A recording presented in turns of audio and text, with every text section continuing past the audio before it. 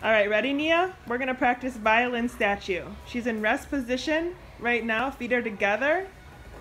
Her scroll's up front. You can see her bridge right here is peeking out. Her strings are facing outward too. Beautiful, Nia. Ready? We're gonna go out. See how her foot also goes out because in playing position, her feet are out. Upside down.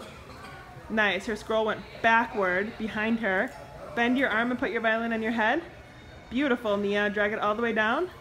Let it land on your shoulder. Beautiful. Now her chin is going to travel to her chin rest. Beautiful. Her chin rest is not going to travel to her. She keeps her violin on her shoulder and brings her chin over to her chin rest. That looks beautiful. Look at this playing position. Rest position, feet together, and take a bow. Nice job, Nia. Beautiful.